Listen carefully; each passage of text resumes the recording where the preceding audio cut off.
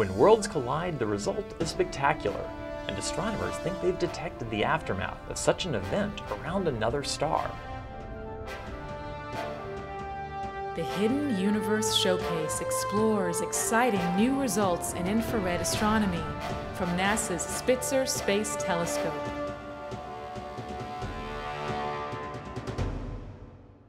Nearly 60 years ago, audiences thrilled to the destruction of the Earth in George Pal's classic film, When Worlds Collide. Now, the idea of a planetary smash-up is a staple of science fiction, but can it really happen?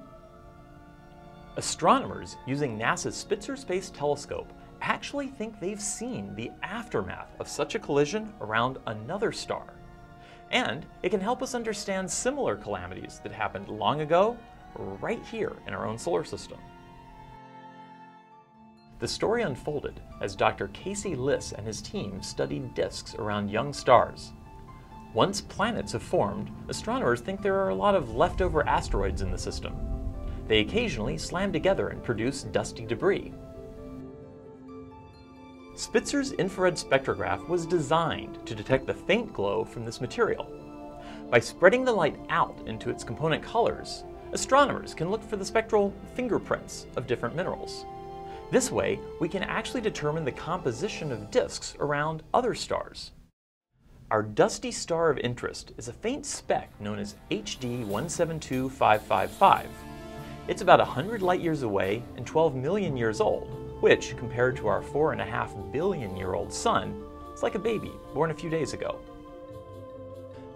Studying its spectrum, Dr. Liss and his colleagues realized they had found something very peculiar that they had not seen around other stars. Aside from the usual indicators of rocky rubble, they found features corresponding to tektite, obsidian, and silicon monoxide gas. What's strange is that tektite and obsidian are formed from molten materials.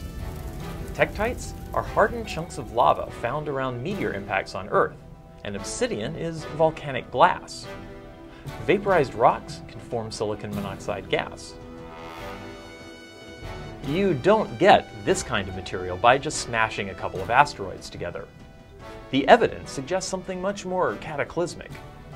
Imagine what would happen if our moon slammed at high velocity into a Mercury-sized planet. The resulting impact would eject a tremendous amount of molten material into space. As it cooled, it would likely form tektite, obsidian, and silicon monoxide gas, explaining the features seen in the HD 172555 spectrum. It is amazing to think that Spitzer may have caught the aftermath of such an incredible collision. But it's not the first time astronomers have speculated about world-shattering events. In fact, similar things may have happened right here in our own backyard. Mercury is a strangely dense planet compared to the other worlds in the solar system. Now, if it formed from the same stuff as Venus and Earth, why would it be different? A world-shattering impact could be the answer. When planets form, the lighter materials rise and denser ones sink to the core. Remove the outer, lighter layers, and you're left with a denser planet, once what's left cools off. Looking to our neighbor Mars, we see a massive impact scar in its southern hemisphere.